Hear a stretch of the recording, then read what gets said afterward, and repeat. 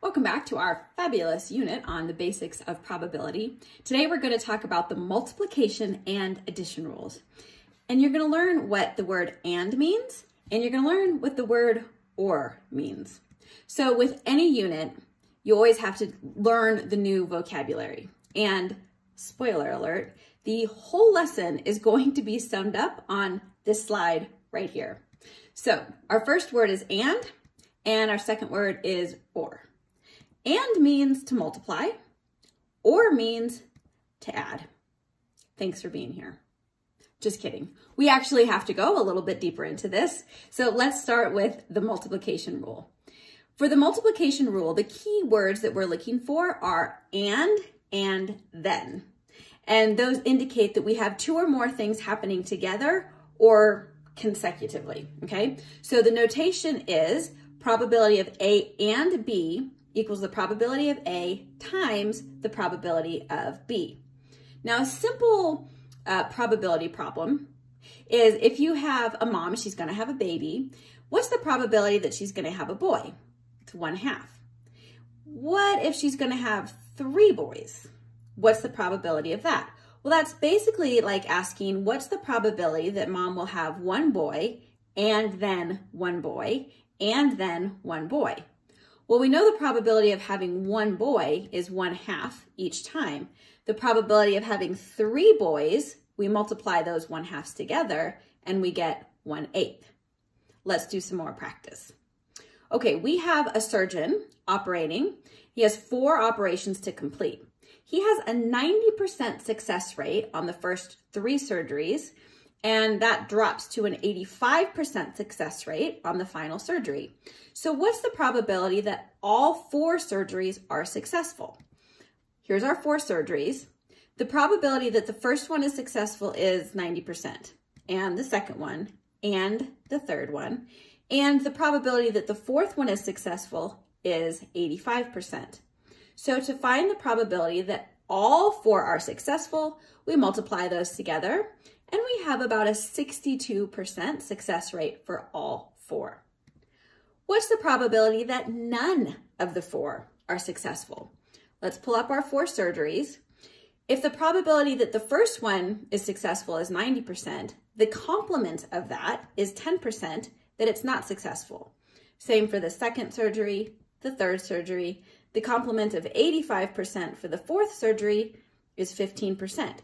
So the probability that none of them are successful, we multiply all those together and we get this weird number. When your calculator shows you this weird number, let's see what we do about it. So we get 1.5 e to the -4th. That e to the -4th, that's scientific notation. That -4 says we have to move the decimal point back 4 spaces and then add the zeros back in.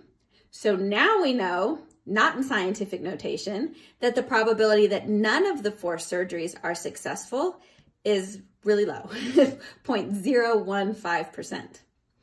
Okay, what's the probability that at least one of the surgeries is successful? How do we do that one? Okay, another quick note. If 100% is all of the possible outcomes of the 4 surgeries, and we know that the probability that none of them is successful is that little slice, 0.015%, that means the rest of that area, something is successful, right? So what's the probability that at least one of the surgeries is successful? Well, it's the whole pie minus that 0.15%, which is 98.5%. So we're using the complement to solve that problem. Okay, let's move on to the addition rule. In this case, our key word that we're looking for is or. The notation is the probability of A or B equals the probability of A plus the probability of B minus the probability of A and B. Whew. Here's the thing. This works for mutually exclusive and non-mutually exclusive situations. And that's addressing this part of the formula right here. Let me show you what I mean. Here we have a non-mutually exclusive situation, which means 2 things at some point can happen at the same time. That's where we have this overlap.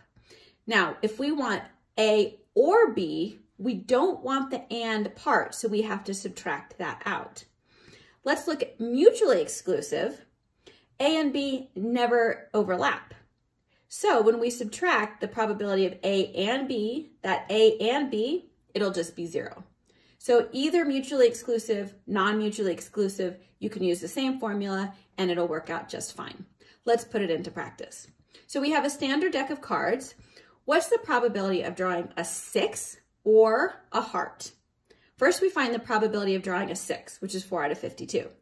Then we find the probability of drawing a heart, which is 13 out of 52. So the probability of drawing a 6 or a heart is 4 out of 52 plus 13 out of 52 minus the 6 of hearts where they overlap, 1 over 52. So we get 16 over 52, which is about 31%. Let's try another one. What's the probability of drawing a 6 or a jack? Again, the 6 is 4 out of 52. The jack is also 4 out of 52. Probability of a 6 or a jack, 4 out of 52 plus 4 out of 52.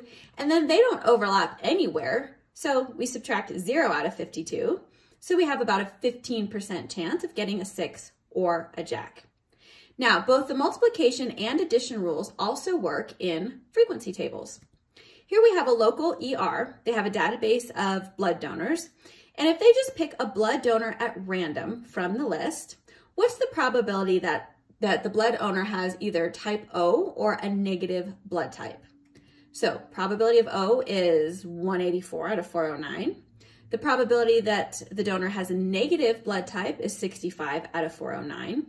And we have to subtract the O and negative possibility. And so we've got about a 54% chance.